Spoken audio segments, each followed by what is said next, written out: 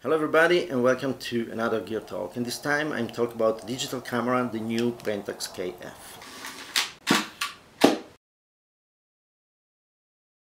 Before we begin, as usual, if you want to support the channel, please put a like, subscribe and share with your friends. If you want to do something more, check out my website and you can find the books, and you can find them in the links down there in the description. You can find Lasting Photographs, that is a novel based on photography, very good reviews online, the photography manual, everything you need to know about photography, film or digital, and inkjet fine art printing. This is fantastic if you want to learn to create fine art in jet prints. It's everything you need to know about that. First of all, a couple of disclaimers. I got this camera from Fowa, the Italian importer of Pentax, to test it. The second disclaimer is that I never had a Pentax K70.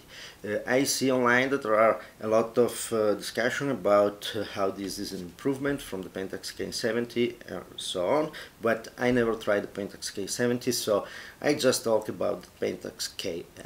This video won't be just a first impression.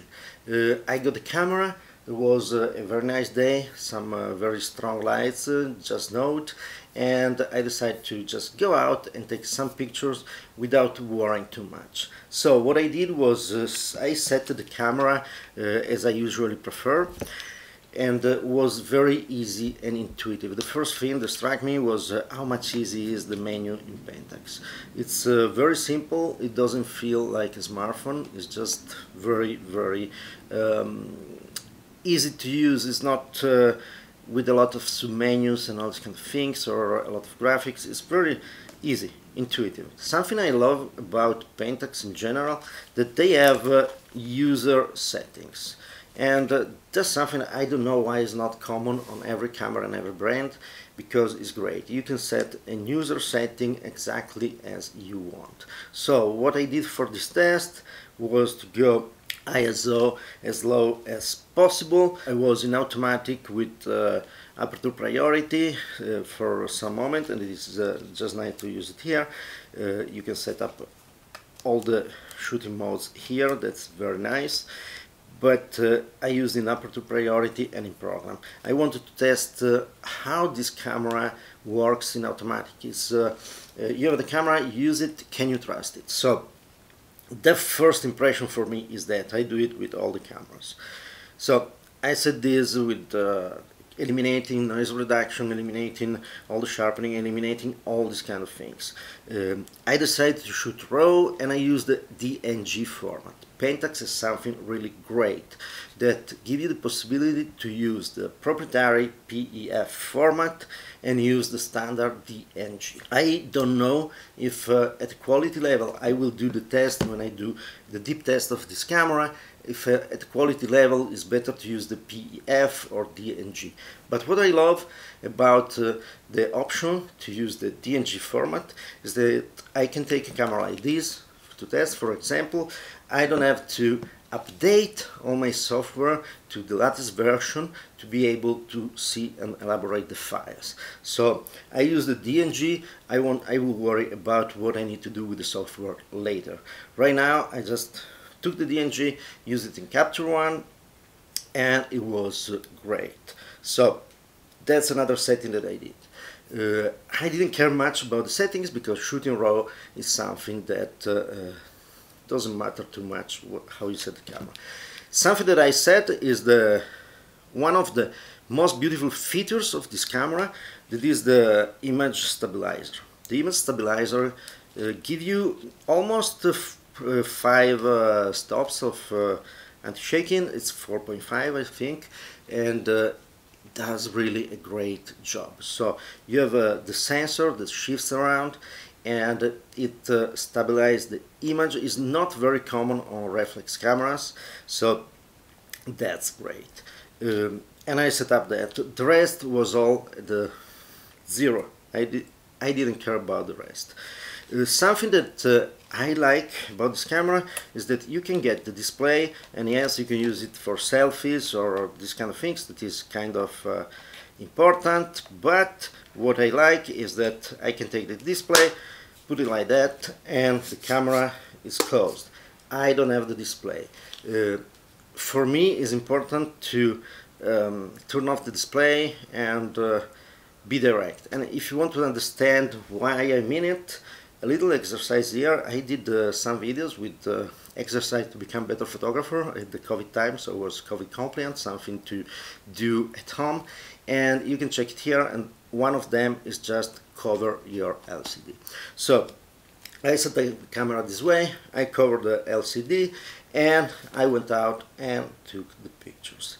First thing that is really impressive about this camera is the quality of the reflex viewfinder. It's a real pentaprism, it's not a mirror pentaprism, so a mirror, I don't know exactly how you call it when it is not real pentaprism, but most of the camera, they have this other system with mirrors. This is a real pentaprism, and you can really see it. And it's impressive how much I missed something like that. Is some years that I use with digital, I use mirrorless in two ways. With the EVF, and that's something that I really don't like, the electronic viewfinder, and I use the OVF, but is a rangefinder style, is not a reflex. So to be able to see through the lens without the filter of the EVF, it's fantastic. The good thing in this world is that there are different people with different tastes. I have some friends that are not, they like the EVF, they like to see the interpretation that the camera gives to the sheen in the viewfinder. I don't like that. I like to see the reality, I like to see how I imagine the reality, and I like to transfer that thing, that vision, that is my real vision, into a file, into an image. I don't like to have a filter, to have a camera that shows me how the camera wants to take the picture. If I have an EVF, I feel that I'm adapting to the camera instead of the camera adapting to me. So I really love the pentaprism, I really love the optical viewfinder. That's something that I really didn't realize how much I missed it until I got this camera and tested this camera.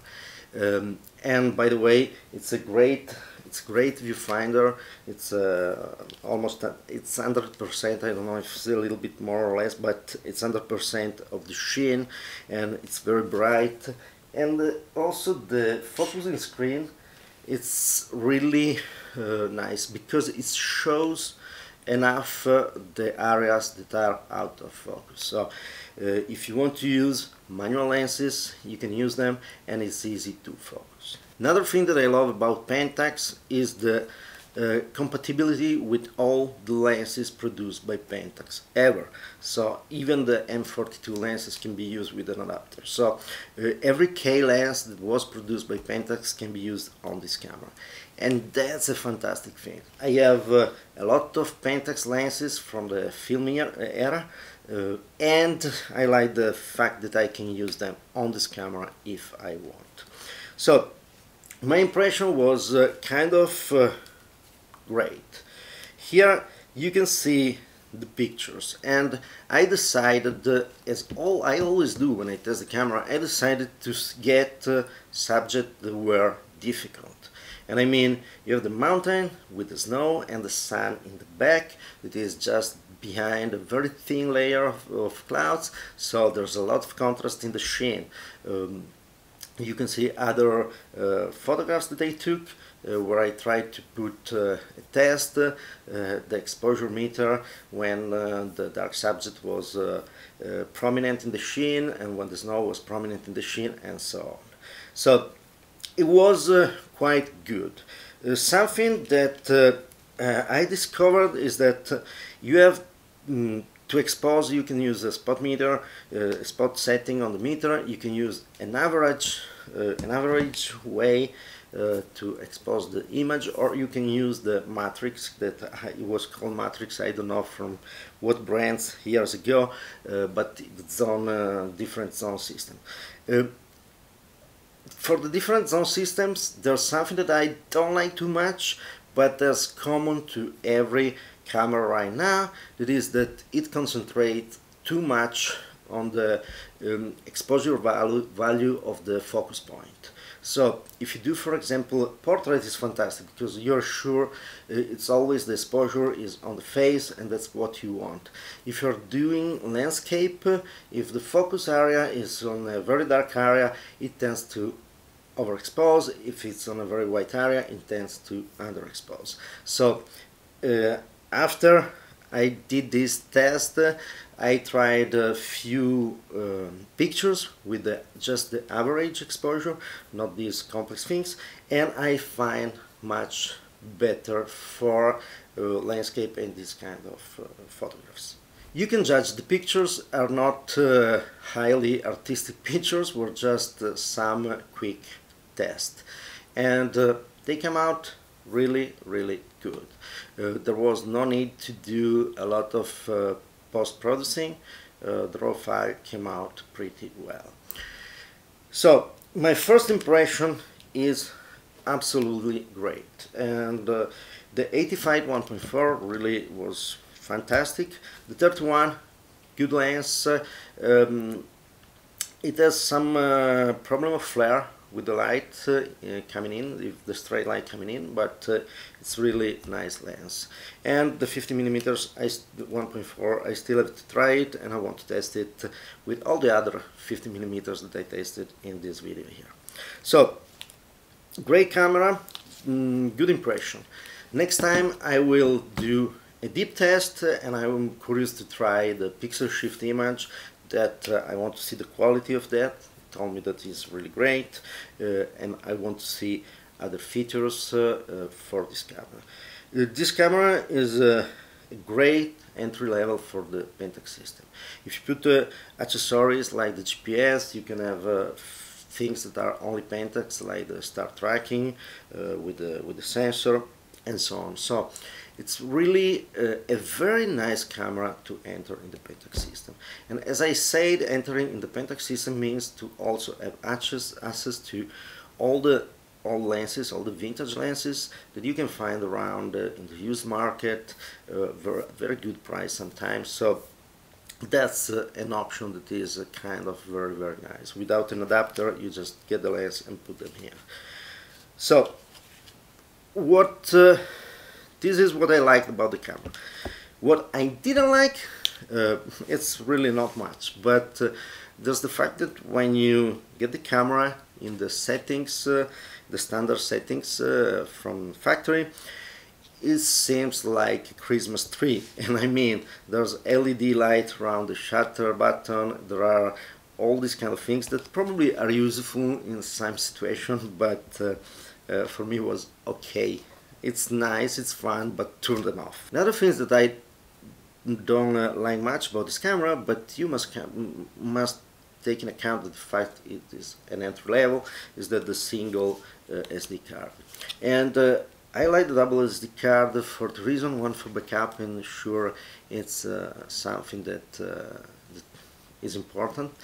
And when I do something that is a job that is unique or something like that, I like to have two cards with right in the row on the camera. But I also, when I test, when I make some tests on lenses, on cameras, these kind of things, a lot of time I like to just have the RAW plus JPG written onto different cards. Here I don't know if there's an option to write RAW and JPG on the same card, but I like the two card thing. That's something that is kind of a little limit of this camera, but again is on the website right now $840 something, so is not a top level camera with all the professional features. Is a fantastic entry level with much more than you can need and think. This said, I really like this camera. The first impression was great, and next videos, I don't know, probably will be a couple of weeks. There's Christmas in the middle, so it's a kind of a crazy moment, but I will take detailed test of the camera. I will test different ISO settings. I will test the sharpness, the shift, the pixel shift system in the camera, and all these kind of things. So stay tuned if you want to see a deep review of this camera. Thank you for watching, and see you next time.